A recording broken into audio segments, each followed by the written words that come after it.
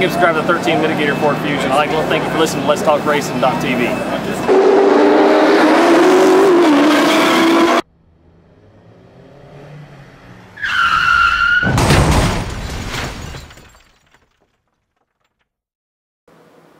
Where are you located tonight? We're in Hampton. I'd like to welcome everybody to Let's Talk Racing tonight. We already have on the line with us Jesse Little. How you doing tonight, Jesse? I'm doing good, man. How about yourself? We're doing pretty good. Got a little rain here, but besides that, we're all doing great. Waiting on some people still to get here. And while we're waiting, do you mind giving us your profile and what all you've done in racing? Sure. I started off a lot like the younger drivers right now in racing at a very young age. I got big motor ratings when I was 6 or 7 years old, and slowly moved up to the bigger and the heavier and more fashion cars. I got into a family around 8 or 9, and then into a Legends car and a late model, and now I'm seeing it. And I followed them in the last 10 or so years, so it's doing good, and I love it more and more each and every minute. That's really awesome. Can you tell us what you have planned coming up? Like, what do you plan on doing later on or in the future? Well, I would love to move up and continue the NASCAR ride. Of course, like many other young drivers, it all depends on the sponsorship. And we're still seeking, and hopefully I can get an opportunity here shortly that I can show my potential and get a call from a teacher or something, and then start my career. That sounds great. I wish you the best of luck at that. I know how hard it is getting sponsorship nowadays. A lot of people we call all say the same thing. It's been really hard. It's not as easy as it used to be. Absolutely. I think that's probably, next to finding speed on the track, that's probably the hardest thing in racing right now. And, until you do, that's all you're pursuing. So. Where all have you raced at? Could you choose a favorite track? This is my second full-time job K&N series. So I followed them all last year, and then actually around 7 races in 2012. I'm all the time, but I'm going to the national track. I would probably put about 3 or 4 on the top of my list, and that's from Iowa, Dover, Michigan, and probably this weekend's race in New Hampshire. They're all basic tracks and really, really racy and just perfect for the size of cars I'm in right now. Now, what did you think of the K&N race that you raced at Langley? I think it's a great short track. I think it's probably one of the better short tracks that K&N series visits, and it's a blast to drive. Since the repaving last year, it has so much grip, and it actually has a couple groups going on where you can do some side-by-side racing, and it makes for really exciting racing, and it was a fun race for us last year. It was one where we didn't really know how to approach it, being that it's kind of gotten older now and the asphalt changed. Whereas last year it was more so of just qualify every single lap type of deal. Now, did you have any of the local drivers that gave you a hand out there? Last year actually, when we went up and tested, Greg Edwards, who's a very famed late model driver up there, he came out for the day and helped me really get my line down and kind of just tell me the major characteristics of the track, and that helped me out. That's huge last year. We ended up finishing 3rd after having to start 14th because of a rain out, and I felt that was one of the races last year. Really had a good shot at winning. So last year he helped out big time, and then this year we weren't able to go up and test due to our scheduling, but I definitely talked to a couple guys and just kind of got the gist of the new surface. Now, when you were growing up, I know your dad used to race all over the place. How was that tagging along with him? You'll probably get the same answer from a lot of the other guys drivers who grew up in the sport. It's all unknown, and from early as I can remember, I've been on the track. That started when, my dad was nationwide racing in 2003, and, I was 4, actually I was, 6 years old then, but he done it up until then, and that's really all I've ever known. It's the only sport that I have a passion for, and it's the only one I can see myself, pursuing in the future. So it's, it's more so my life now. I don't really look at it like a hobby or career. It's the only thing I know. Did you play any other sports, like when you were in middle school or high school, or did you just really get hooked on racing and stuck to it? I tried to play as many sports as I could. I wrestled my freshman and sophomore year in high school, and then I took my knee pretty bad. I ended up having to have surgery on it last winter. Wow. I kind of put the hold on that for a little bit. But actually, with the K&N schedule this year, it ends in mid-September. And I'm actually talking to the football coach right now, seeing if I can't, play a couple games this fall for the high school in my senior year. So that's one that is I've always loved football, and a lot of my friends have kind of talked me into it now. So I think I might have to do that. That sounds cool. I'm a big football fan. What are your classes? K&N race this weekend. Where y'all racing this weekend? New Hampshire. Yes, K&N. We race Friday afternoons. Up at what, New Hampshire? Yes, New Hampshire. Okay. Okay. Yeah. What do your classmates think about getting to know an actual live race car driver? They're pretty much used to it by now. Yeah, it's really cool for them. And every Monday after a race, they want to get the lowdown and hear the play-by-play, and they're actually running a pretty big NASCAR fan. I think that's one of the coolest things. And hopefully, that's something that NASCAR can really hit on, is targeting the younger generation. And I know just from my involvement in the sport, my entire school, if not counting the school, it's huge race fans, just because, they can relate to a driver that may not be in the national series, but is in the organization. And that's something that I think is really important. And it's really cool that we can talk about it. And I hear them talking about, hey man, you see, Junior win this past weekend, and walking down the hallway, and it's really cool to see, a level of care going into the sport that I love. Yeah, it's nice having that local support, especially with friends, because a lot of people look at the sport and they don't take it as seriously as they really should. And New Hampshire is the longest track K&N runs. Is that right? Yes, and we also like Dover. Yeah, but it's a mile's about as long as y'all run on. Yeah.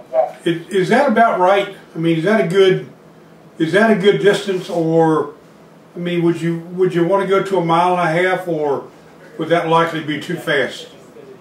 I think for the age and the experience and the purpose of the K&N series, I think.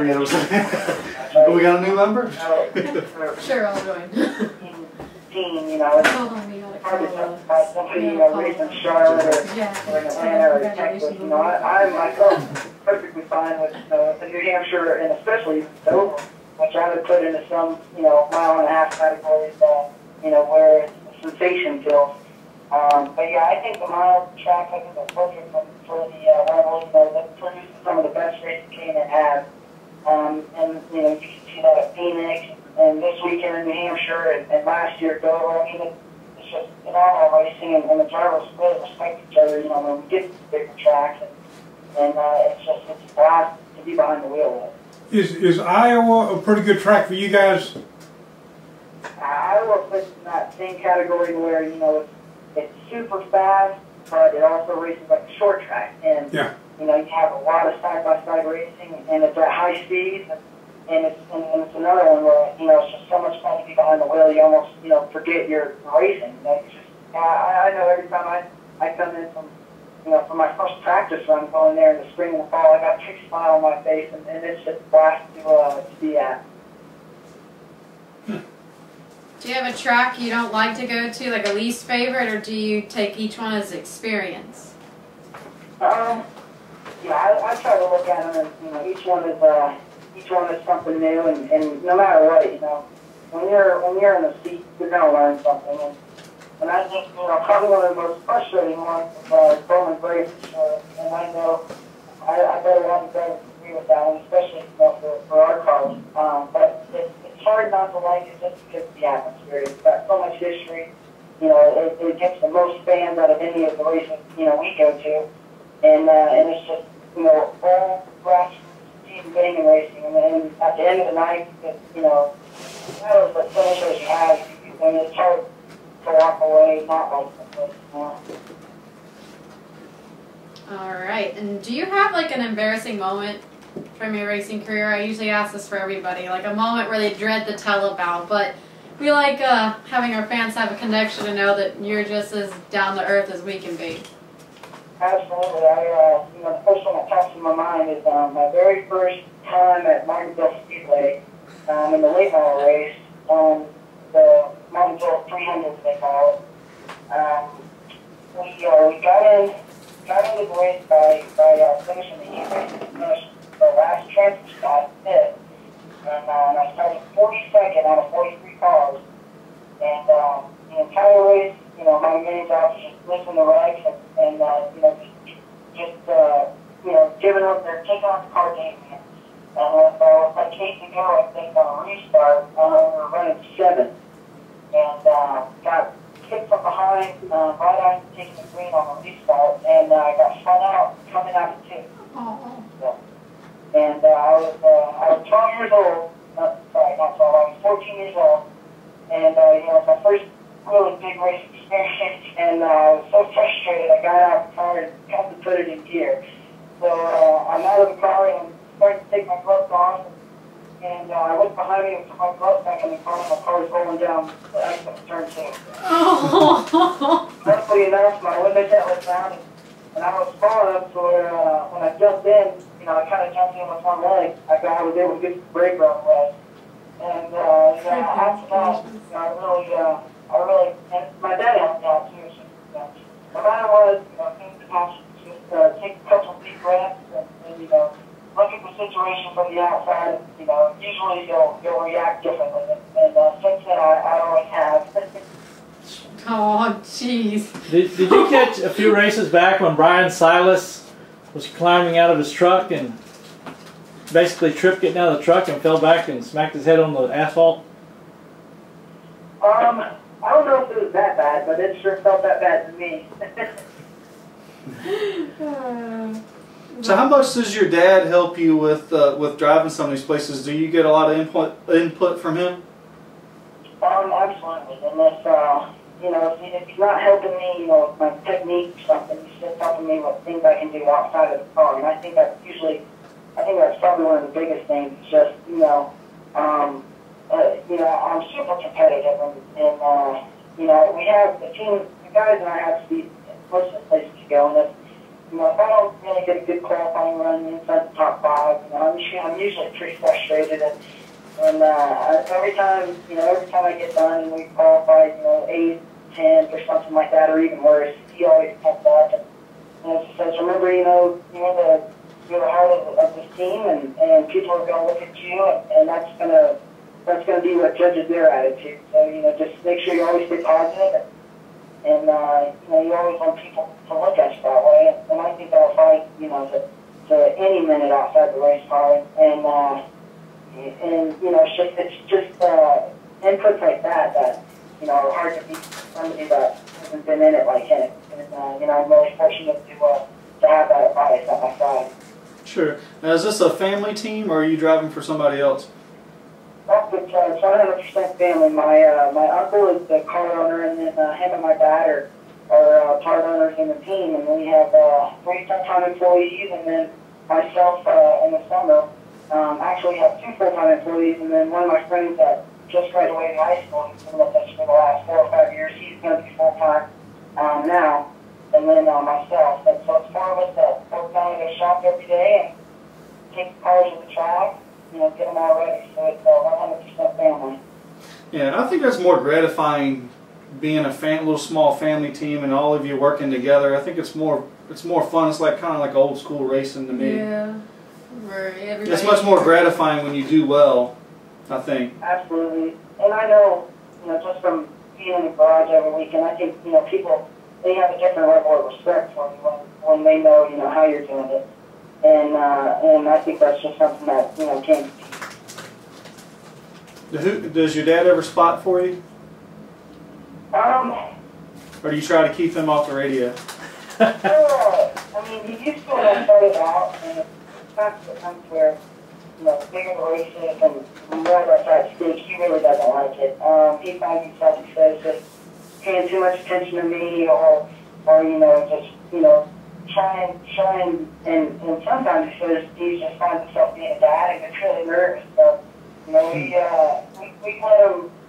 let him do what he wants and not mad. And, we try to bring people in that we know, work the job done and do what they got to do. They got it done, and he's always on top of the box, or right there, behind foot walls, putting himself in my shoes and thinking if there's anything, he can say that or help. Now, is he at the racetrack most of the weekends with you guys? Unfortunately not. With his scheduling being the truck series director, he's gone almost most of the time that we are, and the weekends he's home, we're usually not racing. So I think this year he's been able to make three or four races, and we can, he's an Iowa with the truck series, so unfortunately he won't be here for, sometimes he's able to make it, and he does definitely plays a role in the team. Now, what is your? Do you have any plans to go truck racing or anything like that, or is any of that in your future? How old are you? I'm 17 right now, so I'm eligible to run under a mile, and next April I'll turn 18. So after my 18th birthday, I'm eligible for all sizes, all series, and whether or not we run a truck race or any national series, it just, like I said, and like a lot of other drivers said, it just depends on sponsorship. Right now we don't have a truck, but of course we're talking to many team owners and truck owners, and just always seeing if there's an opportunity. But as of now, probably not.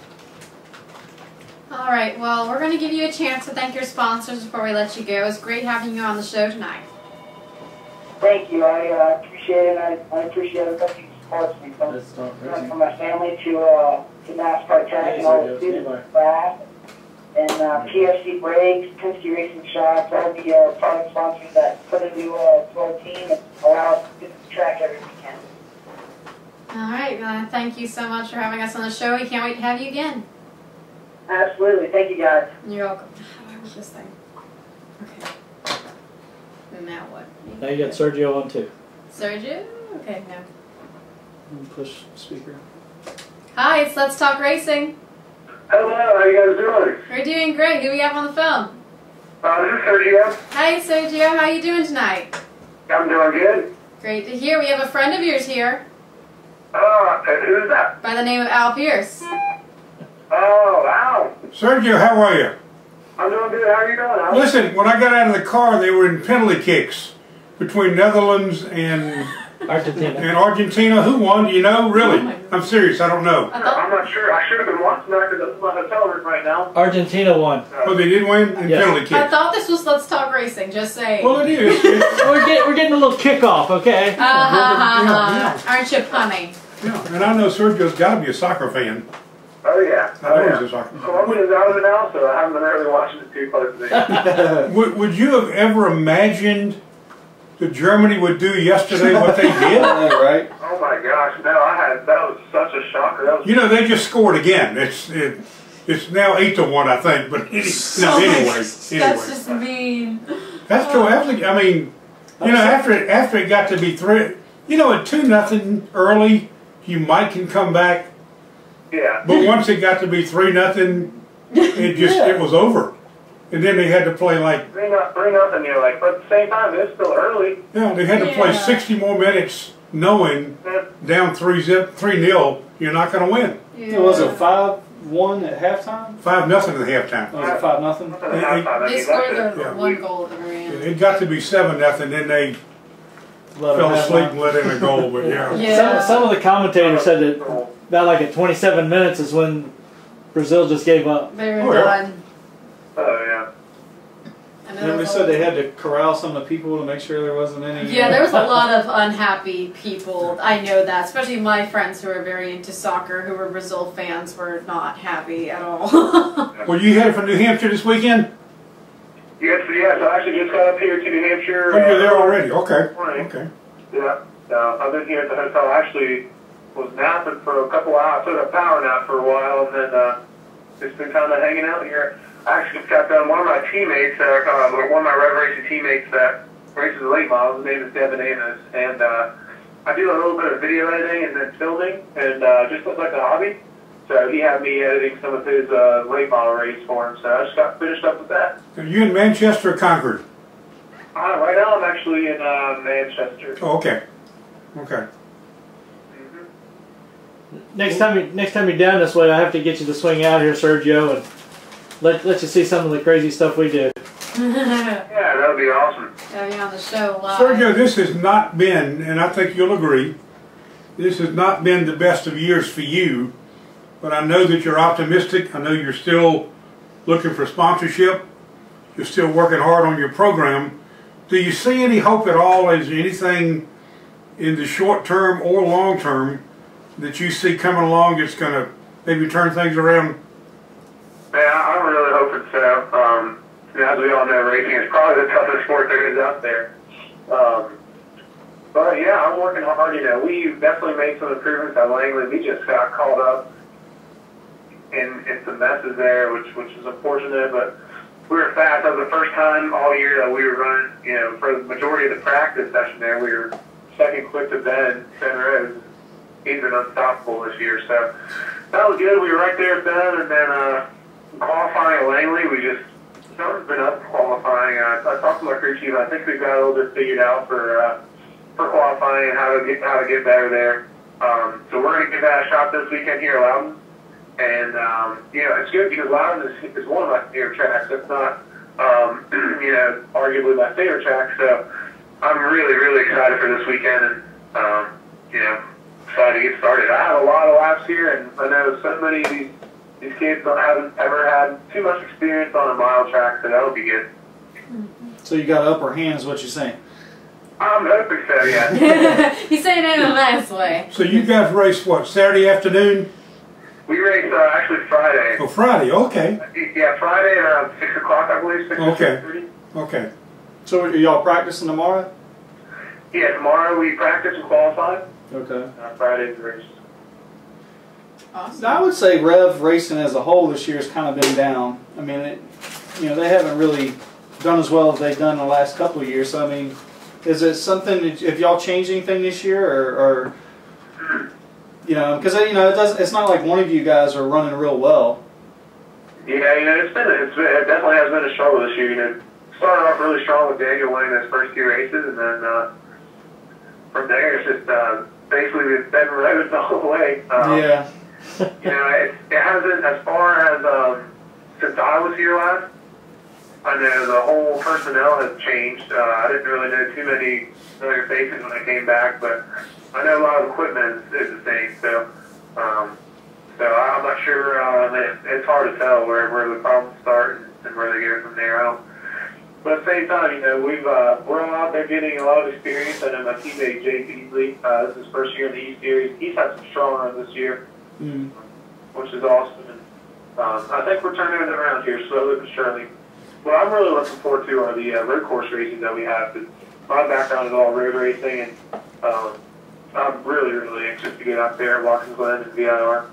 Yeah. When is VIR? VIR is, I believe, First weekend in September. I think that Well, not the first weekend. The first Saturday in September, maybe. no, it's actually in August. I think it's the second weekend in August. I'm looking at the schedule here. Oh, okay. The dates are above August the 16th. Oh, okay. That's right. That's right. Oh, And then right. Washington. So they're 8 days apart. They're back to back, I guess. Yeah. Yeah, Watkins Glen and then VIR. So, okay, yeah. Have y'all done any testing out of VIR? We haven't really. No, we have not done any testing. You know, we just had Jeff Little on, and he said that he thought, Sergio, that a 1 mile track is about as long as the K&N cars should be on. He doesn't really think that 1.5 miles would be a good idea. Is that kind of what you think, or do you think maybe a single 1.5 mile race every year would be a good training place to be? You know, I really think it would be a good idea. You know, the mile tracks today, it's still a short track. You know, the mile tracks are still short tracks. I've known for a lot of the rookies, especially being able to be 15 years old in the series, a mile track like, you know, something like Dover that we go to is pretty overwhelming. But at the same time, you know, a lot of these, it's you know what, it's a developmental series, and trying to keep costs, you know, as low as possible for all these teams that, you know, you slowly are seeing the, you know, when I first started running the series, we had, you know, Gibbs, Michael Waltrip, RCR, all these cup teams that were there. And I feel like if they were to run 1.5 miles, it probably would have been better to do it then. Now there's a lot more smart teams. We put out Turner Scott, but you know, you don't see many of the huge cup team names in the series anymore. And I feel like if they would have ran 1.5 miles, it probably would have been better to do it back then. And there was a lot, the field was a lot older at the time too, and a little bit more experience. So I think it's just an issue of safety and an issue of, I think, the age too. You know, you look at the field and it's really young.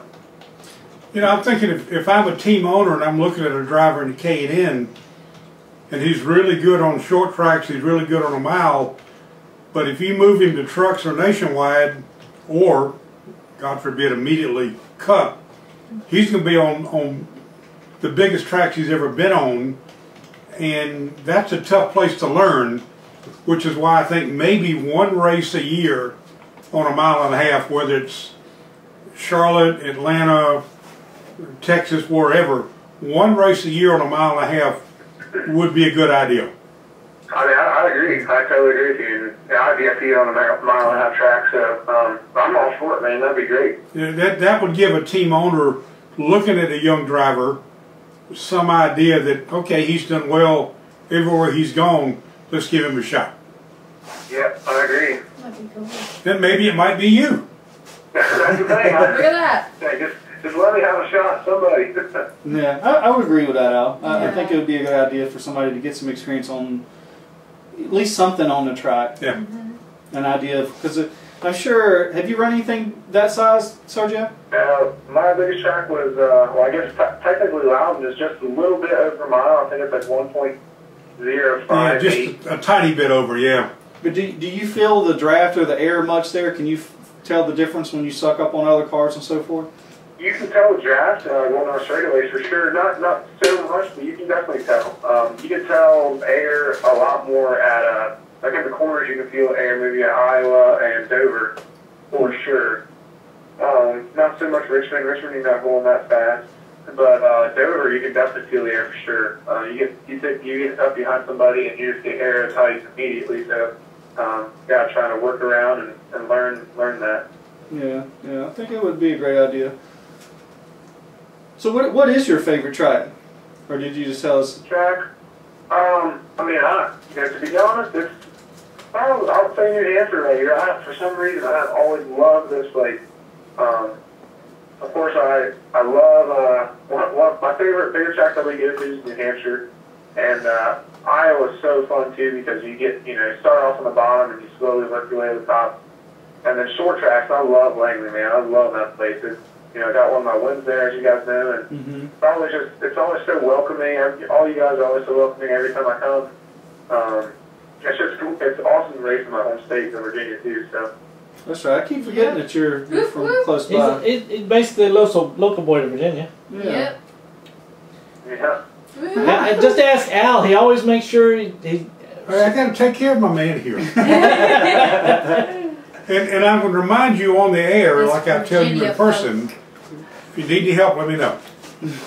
I appreciate that. I really do. We got this recorded and documented just in case he ever tries to say he forgot. Or Oh no, I've told him that every time I see him. I give him a business card and say if I can help you with sponsorship or media relations or contact with people, recommendations, be glad to do so. But the other thing I want to remind you of is this. You promised me a couple of years ago. Oh, here we go. Here we go. It might have been at Phoenix, but you promised me a couple of years ago that at some point in time you were going to go back and finish at Radford. Yeah. And I'm going to hold you to that. Oh. It might not be at Radford, but I will finish. Well, somewhere, yeah, somewhere. Somewhere, yeah. Yeah, because you've started and you've made progress there, and it would do me good to know that somebody that I took an interest in early on went ahead and did what he said he was going to do. So, yeah, I mean, go to UNC Charlotte, go wherever you can, but try to finish up somewhere. Absolutely, no, Okay. I definitely will. If I can help you, let me know. All right. As an AKA, let him help you. Well, he knows that. Yeah. Yep. So what do you do during the week, Sergio? I'm in the shop all week, just helping the guys out. They let you work on the car? Yeah. All the help we can get. Now, is that like a requirement for all the guys that come through there? Because I mean, I know it's kind of like a learning, place. So is it kind of a requirement that everybody that drives has to kind of work in the shop too? Yeah, everyone does. And as far as the requirement, you have to move to, North Carolina to where you can go to the shop. So, everybody's moved from all over the place. We've got Daniel from Mexico, me from Virginia, JB from Vegas, Devin Amos from I already said him, Paige from Wisconsin. Yeah, so we got people from everywhere. We all moved down there and we're working the shop together, building a team bond, and so that's good. Learning a lot too. So what do you do in the shop? Do you have like a specific job? No, you just kind of, help out Whatever needs to be done. Whatever they need help with, pretty much. Some days you don't really have anything to do at all, and other days, I guess it just depends on how easy you are in your car the week before, Comes back in one piece, not too many cracks. So you had some work to do after Langley? Yep. Yes, I did, yeah. Yeah, we got a little bit of damage there. We had to fix the nose up a little bit, and the tail. We made some changes to it a little bit, just to for New Hampshire, so I'm pretty much take the same car every single race except for Dover. We'll take our steel car. So. What do you mean? What kind of car are you taking to Dover? We take a steel body car. Okay. We take the composite car. I got you. So how many are y'all allotted? Like 2 cars for the season or something? I mean, you can have 10, 15 cars if you want to. We only have, per team, you only have 2 cars. We'll have 1 composite and 1 steel. So, that's at least up there where we're at, different per team depending on budgets and all that. I got you. Where is Columbus Motor Speedway? That's in Columbus, Ohio. So Okay. That's a tricky track. That's actually one. That's one of the tracks that I like going to a lot because they're really, really welcoming over there also. But as far as the track itself, it's really, really different. It's basically Langley is almost like a circle, but Columbus is 100 times more like a. I mean, you're never straight there. Which is, it's cool because it has its own characteristics, but. It's rough racing there for sure. I guess that answers my question of least favorite track. Yeah. Yeah. I don't think I'd ever heard of it. I think there's another track y'all used to race at in Ohio, but I don't know if that's the same place. But anyway, well, have fun up there. So you go from a mile flat track to a basic round, literally a round track. Then you go to Iowa, then 2 road races back to back. Greenville, Pickens, and in Dover. So you got a fun little. You don't go. You've got a lot of variety coming up. Oh yeah, for sure. Yeah. That's fun. That'll be fun. All these, one weekend we're with Cup and Nationwide and all these guys racing on a mile track, and then the next weekend, like you said, we're the main show at a little 3/8 track, which is sometimes even more fun. So. The main thing is when we're at these tracks like New Hampshire and Dover with the Cup guys, it's, you feel a little bit more pressure as a driver and other team to perform just because you got some, heavy hitters' eyes on you watching. So yeah.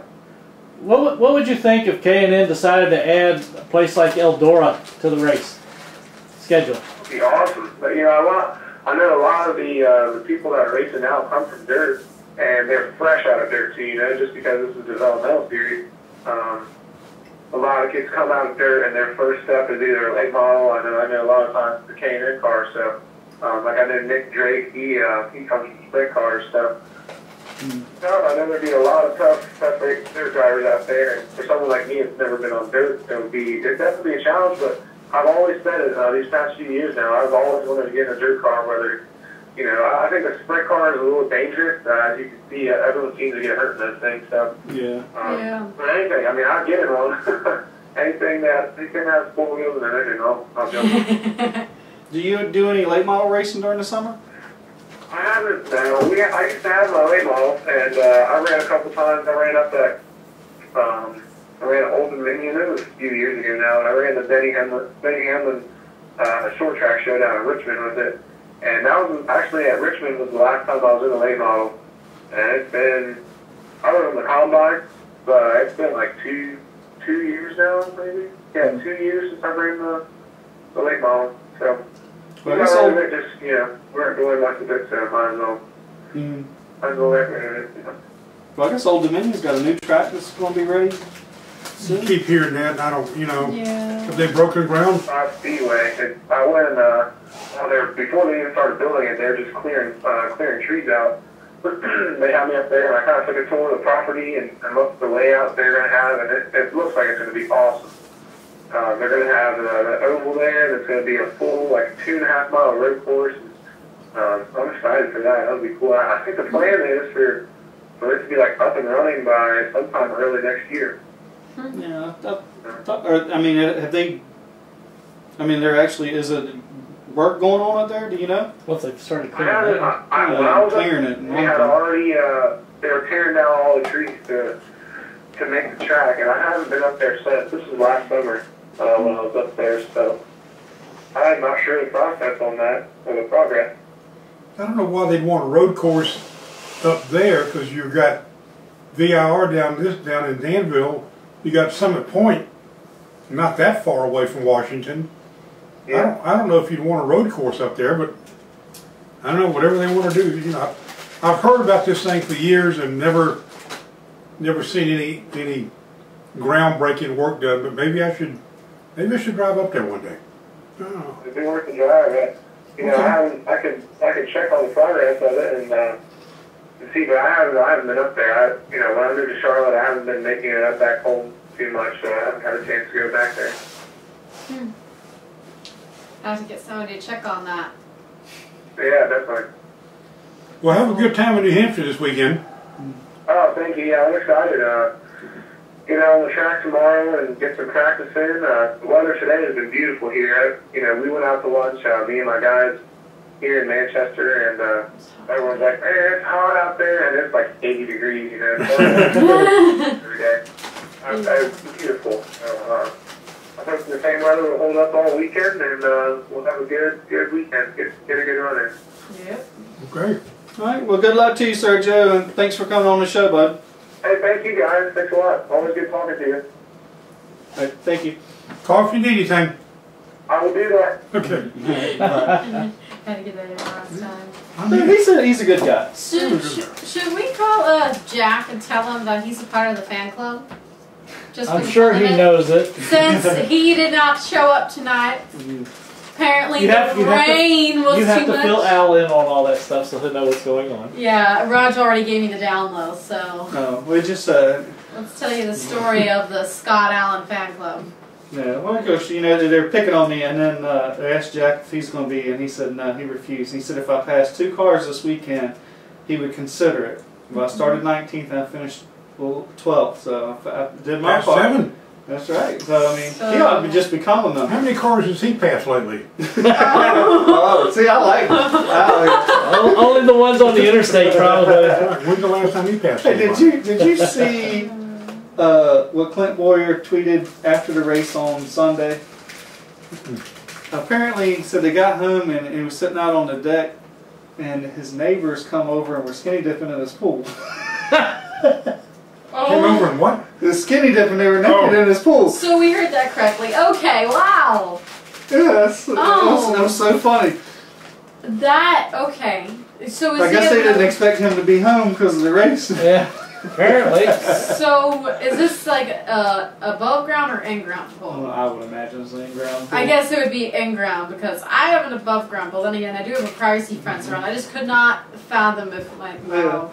So they were sitting there having a beer, and they seen the neighbors come running across, getting in the pool. So I guess they didn't see them until they said something, or were they just kind of stunned? He didn't really say, but it was pretty funny. Wow. Well, speaking of Sunday, I think, and I may be in the minority, I think NASCAR did the right thing by calling it when they did, and here's why. If they had said, okay guys, it's 3 o'clock, we can race till midnight if we want to. Yeah, we can either sit here and watch it rain for 5 hours and start up again at 8 o'clock if it doesn't rain, or we can let you people go home right now. No matter what they did, they were going to make half the people mad. Right. The crowd that said, hey, we got nothing else to do, we'll stay here all day, said, okay, you called it too early. The fact that it rained until 7 o'clock that night didn't seem to register in their brain. But you know, it's a tough deal when you've got that many people. Half want to stay, half want to go home. So you're gonna make them mad no matter what you do. Yeah, you got a logistics nightmare anyway because people are having to change their plane reservations and everything else if you do that because they would be planning to race the Saturday night and leaving on Sunday. So, yep.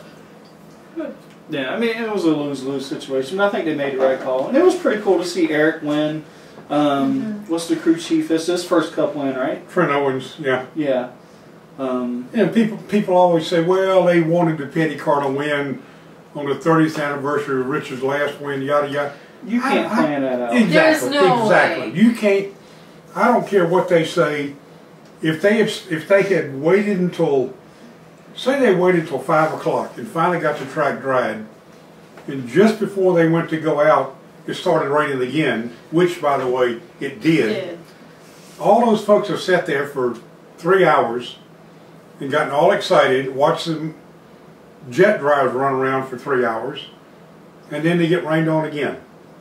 And they say, well, if Danica had been leading, they'd have called it. If so-and-so had been leading, they'd have made them go back out there. So no, yeah, that's not true. I hate when people say that. They think it's so easy. I mean, honestly, they could not have planned the rain to show up at the time that he was leading. Because it wouldn't have been a few laps, and Kurt Busch, I believe, would have been back out front. Some things just or Brian Vickers, either one. Yeah. Because clearly the 43 car was not the best car of the day. No, they had lost 70% of their good cars in those 2 wrecks. So I mean, I think they got it. I think they got it right. I honestly think it's cool because like things like happen the way that is. Like the hurricane that we just had here happened to land the same spot as the last hurricane out there that happened like so many years ago. Like sometimes weird things happen like that. Yeah, so I thought it was pretty unique. I thought it was great that the guy got a chance like to win something like that. You know? He won the race. I mean, he did. He just flat out won. I got a question for you, Al. What do you think about the race team alliance thing they've come up with? Yeah, that's a the fact. To me, the fact that Rob Kaufman is the head guy from Waltrip Racing, indicates to me that Jack Roush wanted to be a part of it, but not the leader. Roger Penske wanted to be part of it, but not the leader. Nobody wants to be the leader who is an acknowledged, successful, in it for the long run type owner.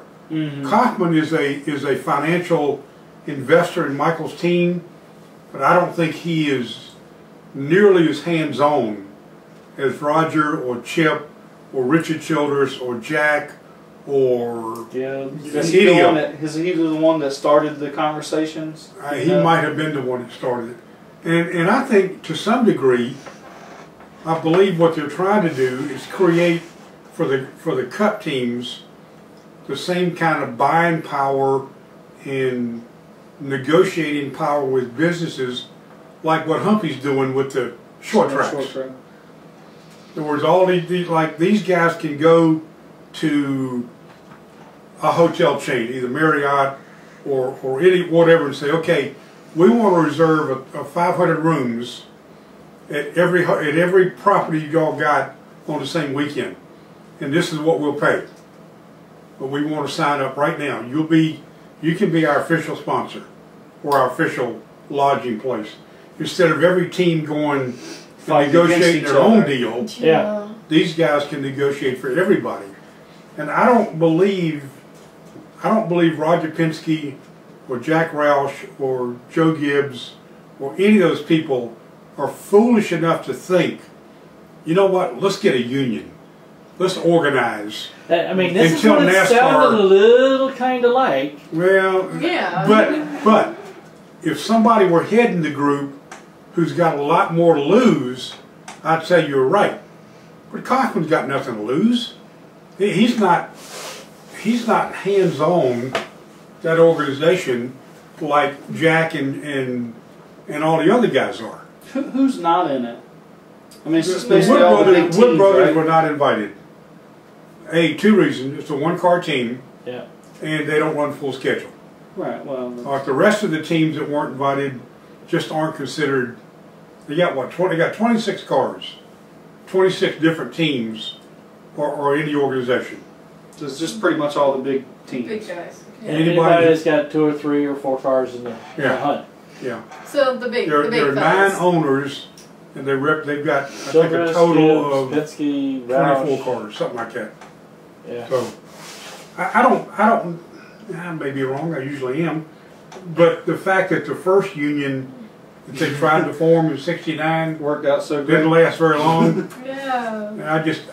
And I can't imagine these owners and drivers being so greedy that they've got to make even more money. Well, history repeats itself, you know that. So it might be just one of those things. Well, they did say something about on Race Hub, I think it was last night, that did they think it had something to do with the TV package money? Oh. Well, they probably rightfully should be getting more. Yeah. Yeah, because it's how much is that TV package? I mean, it's Billions, astronomical. It was billions. 2.8, I think they said. It was 2 Are you point something. serious? Billions, yeah. Billions, yeah. For 10 years. Great. 10? But it's over a 10-year span, though, so Still. there's still a lot of money. That's Yeah. still, that's nothing to, that's a lot. That's a decent amount. $280 million a year. Yeah, so, there's the math. Here's the deal. Everybody inside that garage area is making a whole lot better living than they would be making on the outside. Well, that's very true. Including Jack's son, Yeah. including me, including anybody else who's in that garage on a regular basis. We're all making more money, and I mean, I'm making it by covering it, but anyway, the people You're still part of it. People who change tires and refuel cars and drive those haulers would not be making that kind of money on the outside. No. And a lot of them... Now that's as long as they're working for good top-name teams. Well, but still, I mean, if you say you work for Tommy Baldwin or somebody, pick a mid-level team, you're making, just throw a number out there, you're making $70,000 a year. Yeah. And all your travel's paid for, all your meals and lodging are paid for, benefits, insurance, yada yada yada. All the fun stuff. You're in NASCAR. Yep. You get shirts and hats and jackets. I mean, thrown at you. And you're a high school dropout with a 12th grade, 11th grade education. Where are you gonna make that kind of money? Yeah. Exactly. I mean, even the shipyard won't take you for that kind of deal. So, I think if they're smart, unless they get unfathomably greedy, I don't see where this is going to make a big difference. Now, I may be wrong. They may decide in the middle of January, okay, these 26 cars, we're not going to Daytona. Oh, really? Really? You mean Home Depot, or not Home Depot, but Monster and all these corporations Fast Pro. are going to let you sit out Daytona? Yeah, Really? GoDaddy and That'd be crazy. I cannot imagine that. I don't think that's going to happen. No, I can't. So I wouldn't. That's why, I to couldn't me, fathom that. it's not an organization that's going to go on strike. No, I wouldn't think Yeah, so. the word strike makes it sound more like a union. The more and more we're talking about this. Yeah. It's one of I those don't think things. It's that a would wait be and see hinted. thing. We'll find out what's going to happen when things start happening. But Everybody's again, gonna watch. I think the fact that a man is the head of the group who's got very little to lose says a whole lot about it. That, you know, Penske said, yeah, we'll join up, but I don't want to be too, you know. What are your thoughts on the latest Cup race that we didn't even field a full 43 race cars? But Daytona didn't have 43? No, Kentucky did. Oh, yeah. Well, they had almost as many cars as they had fans. They tell me, and I was not there, they tell me that the crowd at Kentucky was just embarrassingly tiny. And it was embarrassingly small at Charlotte. Was The end it? of May. It was awful. Yeah. Who owns Kentucky? Bruton. Bruton, okay. At Charlotte, they didn't even bother to even open the backstretch. All that 40,000 seats on the backside, Really? they didn't even open them. That's such a shame. And of course, they didn't open them at Daytona last week, but they've been doing that for a couple of years now. Those seats, it'll be interesting to see where they're going to take those seats down after February. Be curious to see where those seats go. Yeah. Where at? If they suddenly go to Iowa, you got to think, you know, that's one of our tracks now. Yeah. We might can get a cup race out there. Yeah. We might can take one away from Maybe Eldora. You're really hooked on that, ain't you, I tell you Raj? what, That I ain't like, never gonna happen. it would be nice to see it happen, you know. But If it does happen, Raj is going to tell all you, I told you so. I can see NASCAR maybe Maybe. maybe taking a race away from. Trying to think of where they get bad crowds and where they could use a good crowd. Kentucky's already on that list. It's not, it's not Maybe their. just mentioned That's one. not their date to take though. Yeah. That's Bruton's date. True. NASCAR would, or ISC would have to give up a date to go to Iowa. Michigan maybe, although that's too close to the big That's automakers. Yeah. California maybe. Maybe. Well, they only get one anyway. Yeah. Yeah. Yeah. Phoenix. Phoenix gets two. Take one away from Phoenix. Yeah.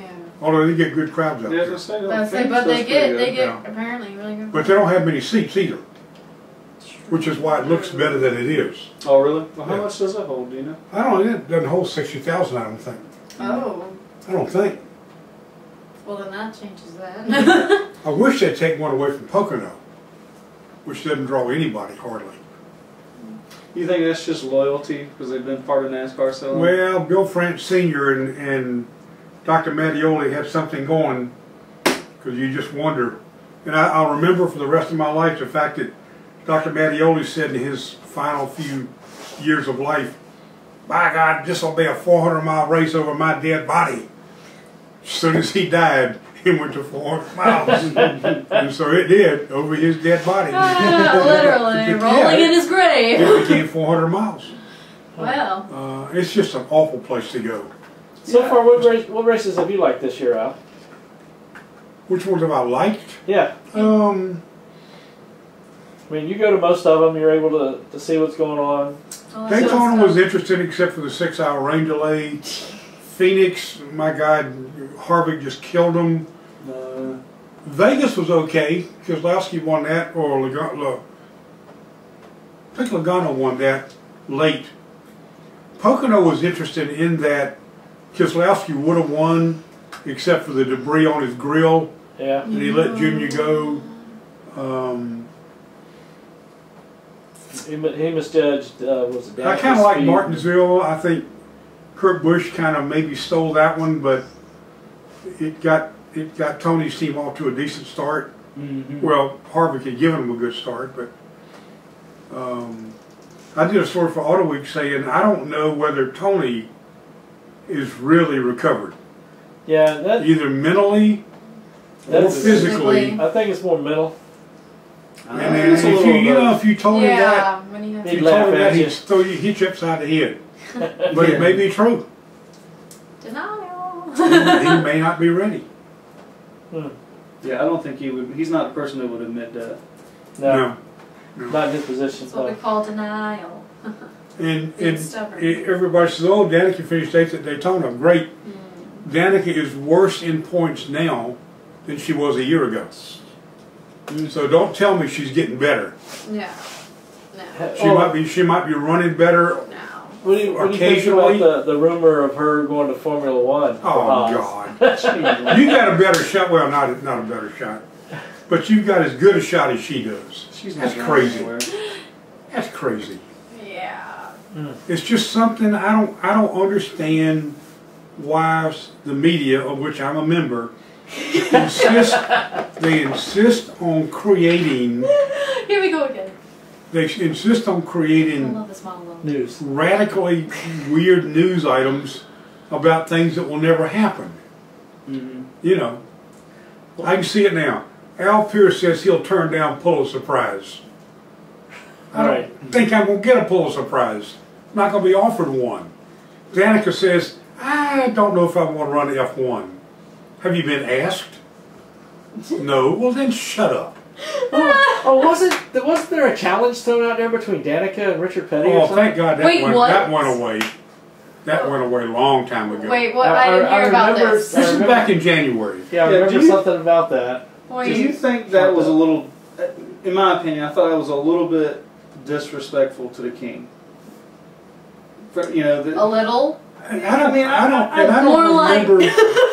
I mean, I felt like... Yeah, I don't remember who started that rumor. It was Tony Stewart. Oh, okay, yeah, you're right. You're right. I mean, I did, and I know Tony was just defending his Which driver. is fine. That's absolutely fine. But I thought it went a little far. What he should have done was said, well, I'll tell you what, let's get Kyle Petty out here. He doesn't think she can drive.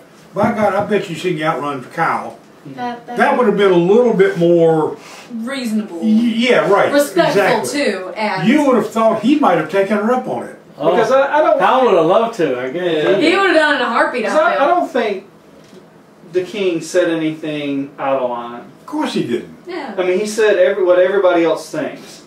No, she didn't have a shot at winning. Which was nice, the fact that he said what everybody was thinking. You know.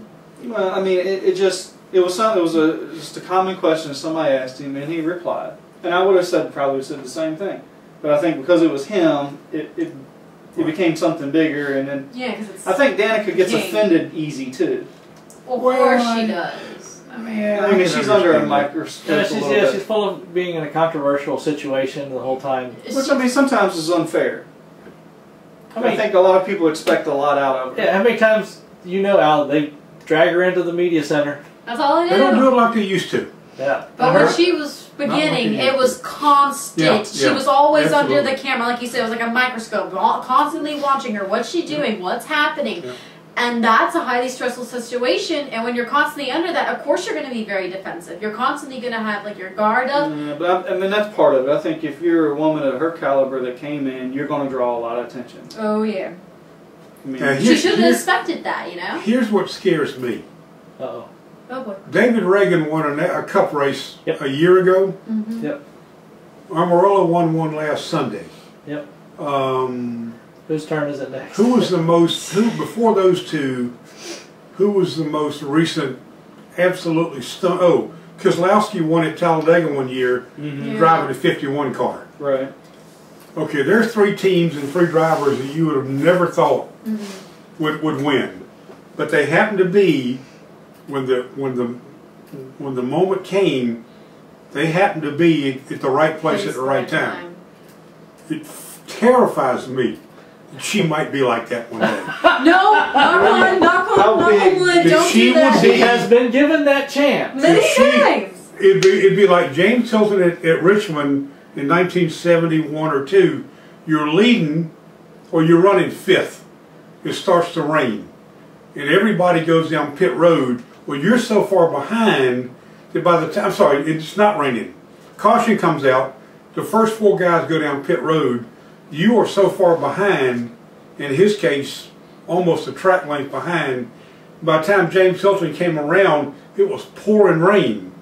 So they told him, stay out, stay out. And he stayed out and got his first win because of a rain deal. Could happen to her. Yeah, it could happen. How big do you think that would be? Oh, it'd be huge.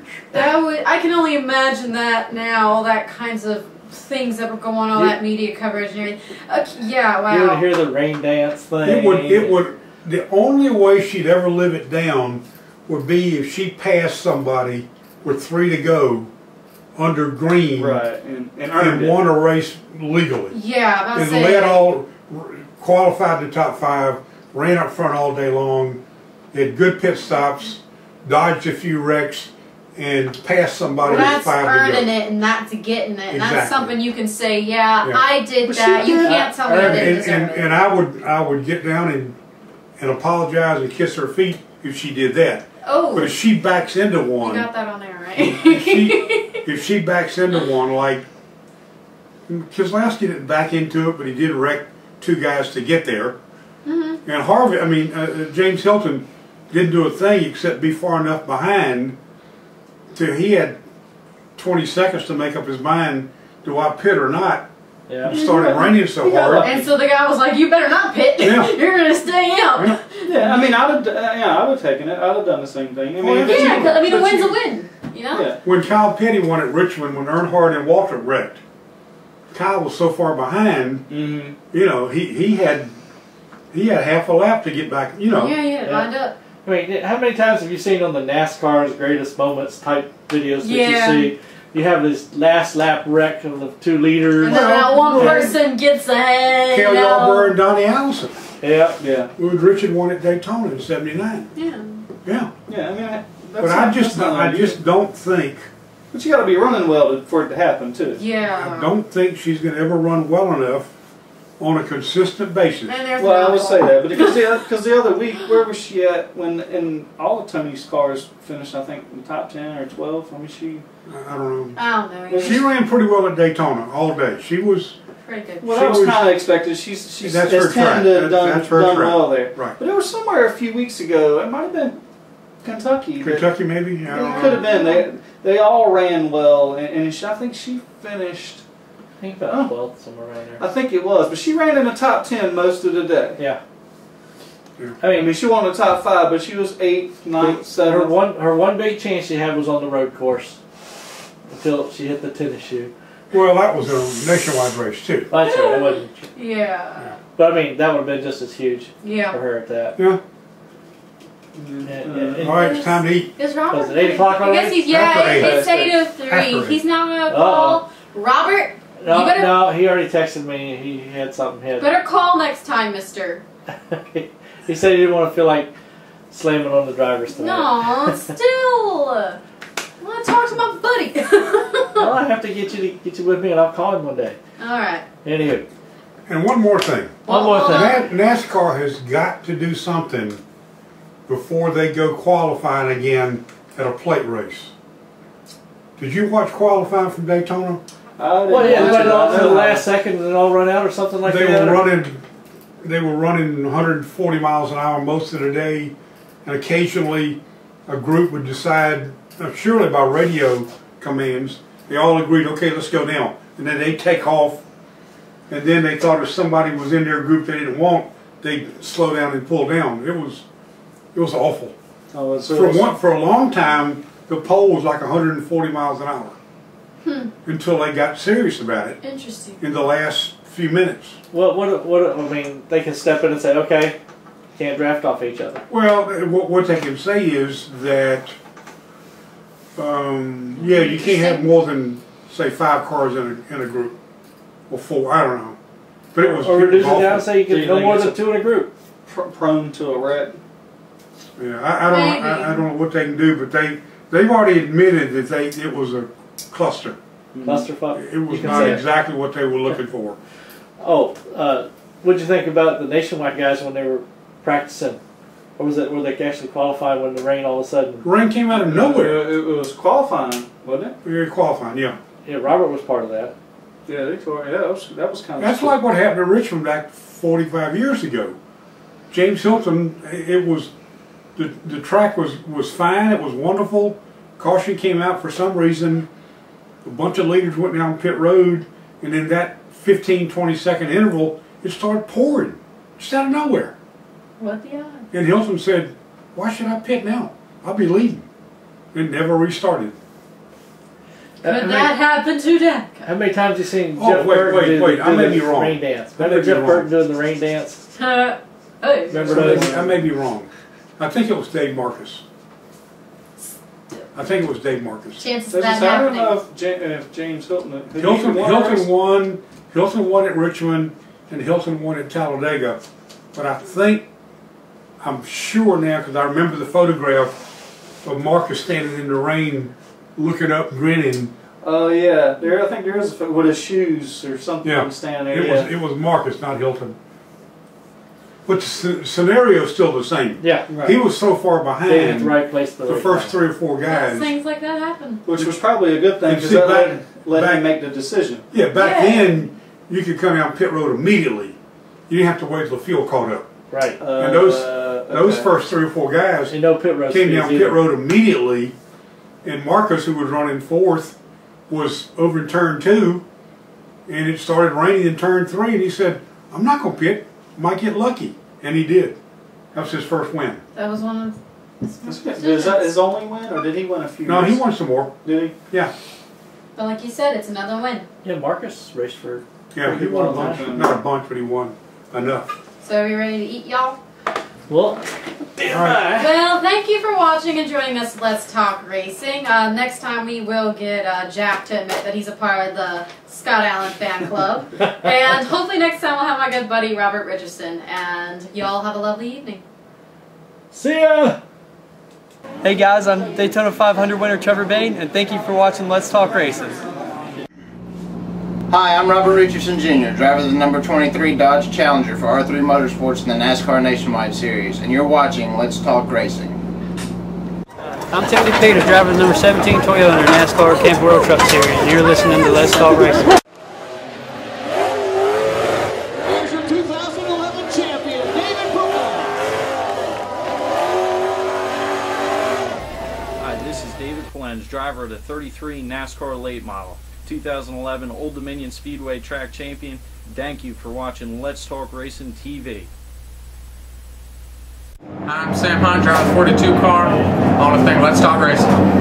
Hi, my name is Natalie Sather. I drive the 94 K&N Lady Eagle Safety Wear, Butler built seats, bell helmets, hooker harness seat belts, number 94 at South Boston Speedway. Be sure to listen to Let's Talk Racing